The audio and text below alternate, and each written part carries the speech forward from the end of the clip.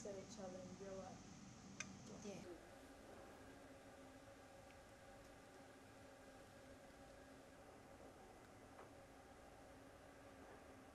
The male of the new species, it's a lot larger. Leg spans up to 9.5 centimeters, I think we're about now, is one of the records. The abdomen's a lot bigger, the legs are a lot thicker, the copulatory organs are a lot bigger as well. It's just an all-over bigger spider. And there are some little slight colour variations which can happen in the other Sydney funnel web as well, but they even move slightly different. It's again something you might not pick up if you saw it once or twice, but when you see them every single day, it is definitely noticeable.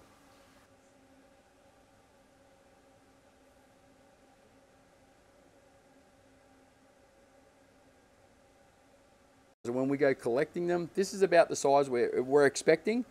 It's amazing. This size is still capable of killing someone my size, so very medically significant. Now, when we look at it and you see the size of this one next to it, it's substantially larger, so it's extremely exciting. The funnel web antivenom will work across the board. The one that the Australian Reptile Park makes from the Sydney funnel web works across all species of funnel web, so there's nothing to worry about there. This particular spider is a lot larger, its venom glands are a lot larger, and its fangs are a lot longer, so there is the possibility for possibly a deeper penetration through gloves possibly, and also the venom glands are larger, so there's a chance there might be more venom injected. But I feel like they're a little bit more docile. The part?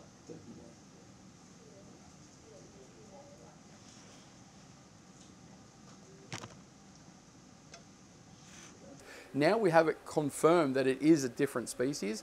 There's a whole bunch to learn about it. They have been found primarily at night, the same as most other male funnel webs would be. Sometimes you might find them in a garage or in a bedroom or somewhere in the house where they might have wandered in during the night, and then they get sprung the next morning when the people are out and about moving. You pick up a towel or a sheet off the floor or some shoes, and the little male has been hiding there overnight. yeah, it's not the heads all this kind of spread out like that. You can, you know. That's cool.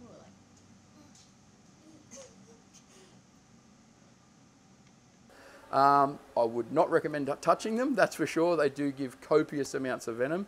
When I was extracting venom from these ones, they do give a lot of venom. So yeah, definitely not a hands-on. Talk loud enough, or if I go and exhale, you get a bit of movement for your footage.